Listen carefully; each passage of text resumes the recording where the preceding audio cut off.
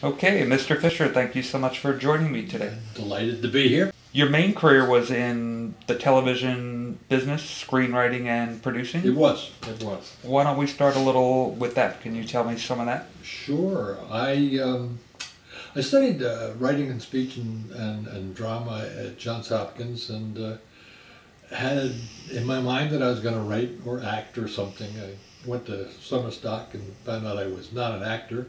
Decided I'd become a writer, and when I got out of the Army, I got married very early, and I had a family to support, so I didn't really get to my writing in full time until I was in my mid-30s.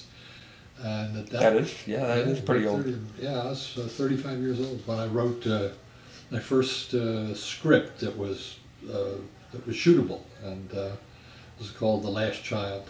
And through a set of circumstances that involved my brother, who was a casting director at Universal, he got it to a producer who got it to Barry Diller, who was the head of ABC Movies of the Week, and he got it to Aaron Spelling. Everybody knows who Aaron Spelling is, and the next thing you know, they're making my movie, and I'm in the movie business. So that's great. That was a wonderful movie too. Yeah, it's strange because you don't get into movies that way. This is that one in a million that you get very lucky. So you got your shot. I was lucky. I got my shot. So. You created Murder, She Wrote with Richard Levinson and William Link. Can you tell me how that came about? Yes, we did. We do Murder, She Wrote. Again, it was Dick and Bill and I, and CBS wanted to do a murder mystery. They called Dick, who was our ringleader, and said, we'd like to talk to you guys.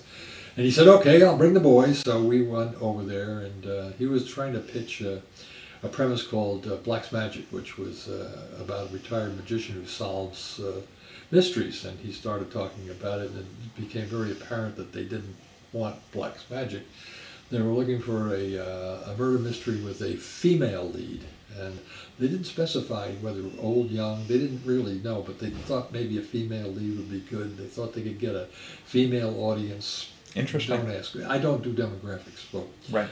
So we said, oh, okay. So we were a little disappointed, and so we went off and we came up with the idea of Murder, She Wrote, which was basically Agatha Christie and Miss Marple sort of welded into one character. And Jessica Fletcher. So we had her, being a writer who solved murders, and we thought it was a good premise. And so we went back and told them about it. They loved it. Harvey Shepard, who was the head of programming, actually, at CBS, loved it. And he said, go, So we did a story, wrote a script, got it all set. He said, this is a go project. All we have to do, and this is simple, we just have to find the right actress to play Jessica Fletcher. I said, not so easy. So we had in mind Jean Stapleton, because we needed somebody who the audience would recognize. And she is from All in the Family. And she's a wonderful actress. She's not the ditzy person that you see on All in the Family. She's just a great actress. So we met with her, and she had just lost her husband, and she was doing summer stock. She owned a theater that needed her attention. And when all was said and done, she decided that she didn't want to do it. And that was disappointing, and we were terribly afraid that, this project is going to go down the tubes because, we need an actress. And just about that time, Angela Lansbury had let it be known through her agent that she would consider doing a television series. So we sent her a script.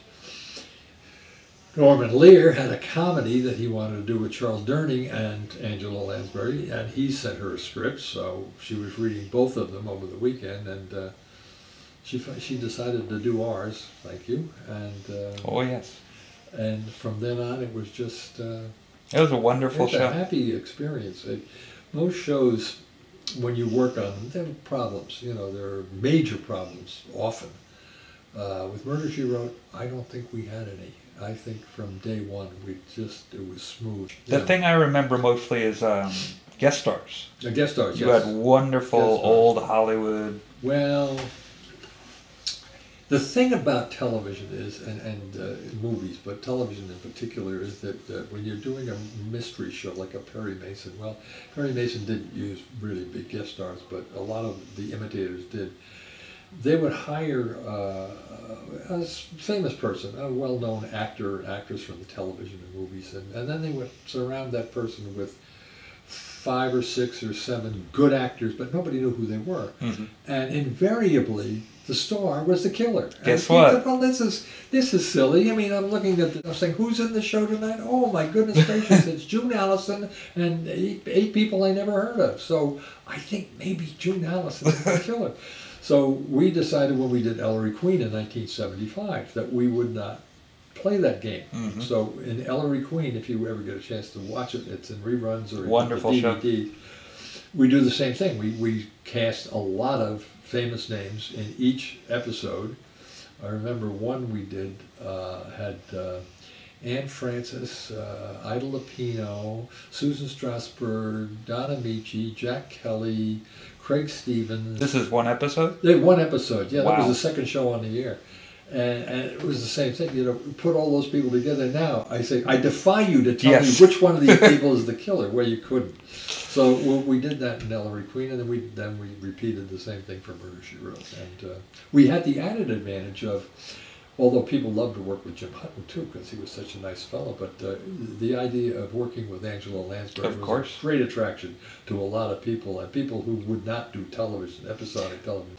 They'll come out of retirement to work with Angela Lansbury. People love to see them too, I think. So we could get big guest stars, you know, who normally would not do television. And yeah, that's one of the reasons why we're successful. The big reason, of course, is Angela, but absolutely nobody quarrels with that. No doubt. And you won a couple of Golden Globes. Yes, we did. A couple of Golden Globes. Got nominated many times for the Emmy, but and wonderful ratings also. And oh yeah. I decided at the end of the 7th year, I was not quite 60, but I thought maybe I should retire. Maybe just, you know, pack it in. I got my kids are grown, and you know, I can enjoy myself, and so I decided that that's what I was going to do. And so I sort of retired when I was young. And spent years not writing? And spent many years not writing. And up until this time, pretty much not an author. No. I tried to write a novel years ago. It was terrible because I was not used to I was not used to the muscles that you had to use to write a novel. It's a different ballgame. Different ballgame, and what I was doing finally was working on scripts and dialogue and scenes and visuals, and that's a whole different thing, and not reading books, so I didn't know what I was doing. And so when it came to a script, I felt comfortable. When it came to writing prose, I was not. And then after I retired, I started reading a lot, and for whatever reason, by osmosis, the mechanics of writing prose sort of seeped into my brain, and I came to a point about 3 years ago where I had an idea for a book, and political thriller. Political thriller, and I said, well, you know, I mean, I have nothing better to do. I think I'll sit down and see if I can write this. So I did, and it turned out to be. Well, most people who've read it say it's terrific. So I've read it, and wonderful, yeah, anyway, exciting. Yeah. Called The Blood of Tyrants. By The Blood of Tyrants, and it's this is a plug. It's for sale on Amazon. It is. So, along with not a sequel, but you followed that up. Follow up with The Terror of Tyrants, but which is also a good book, I think. But they're both thrillers, page turners. You know, whatever, and so that proved to me that, gee, I can write a book, and seems like you're having fun doing it too. Yes, so that's what leads us to the Hollywood murder mysteries. Correct. And you know, I just had this thought that, you know, today, when you watch the news or you read the newspapers, and even when you're watching television, things like CSI and Criminal Minds, and which are all great shows. I guess, yeah, they are good shows. I enjoy them. I watch them, but they're graphic. They're gory. Correct. They're, I don't know whether you call them family fair. The world, or at least the world watching television has become inured to the violence and the gore, and it's a different society than the one I was brought up in. And I said, gee, I'd love to be able to write books about a gentler, kinder time. And, so I came up with 2 thoughts. One was to do a murder mystery, the old-fashioned kind of murder mystery, where you have a bevy of suspects, and you do an intricate plotting, and you know this. Those and are that, fun. Red herrings here, and you know, but keeping it going, keeping the storytelling going. and then putting it into an era that most people of a certain age, and I would say over 50, maybe over 60, but in that broad area, remember well, which is right after World War II in the Hollywood, when the Tyrone Power and Gary Cooper and Clark Gable and all the big premieres. The big stars were coming back from the war, and they were making the pictures, the studios were prospering. And it was just a kinder, gentler time. And I said, I'm going to marry these two. So I came up with the idea of a hero who, my protagonist, who was not a lawyer, not a private detective, not a cop.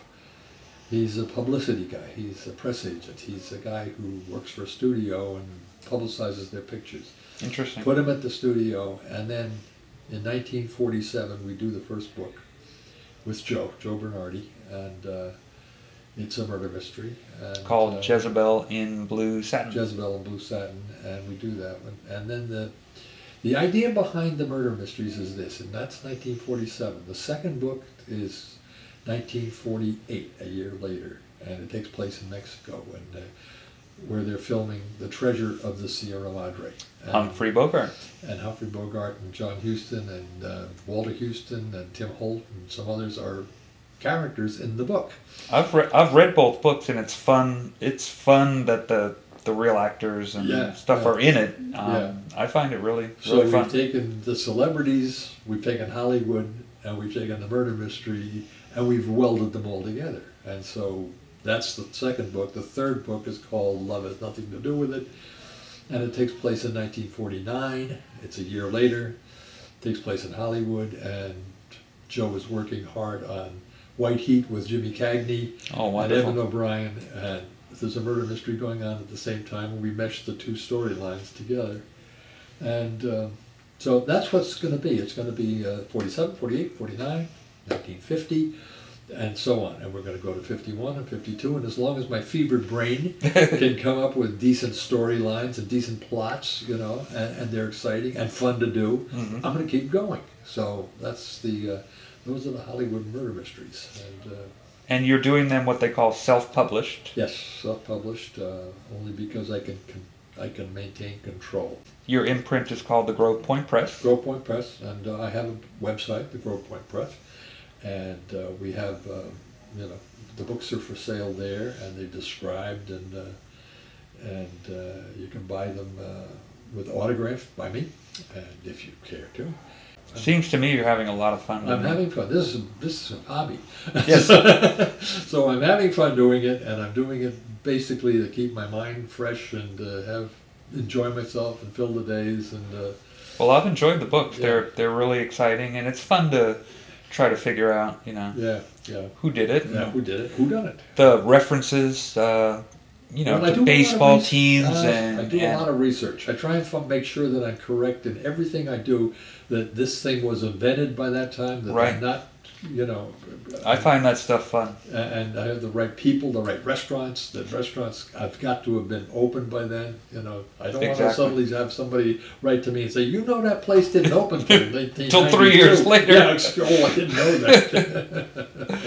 So they're historically pretty accurate, and as I said, fun to read. Yeah, right. It's called The Hollywood Murder Mysteries. That's right. Book 1 is called Jezebel in Blue Satin. Yeah. Available at thegrovepointpress.com. Yes. Also Amazon. Yes. And thank you so much for joining me.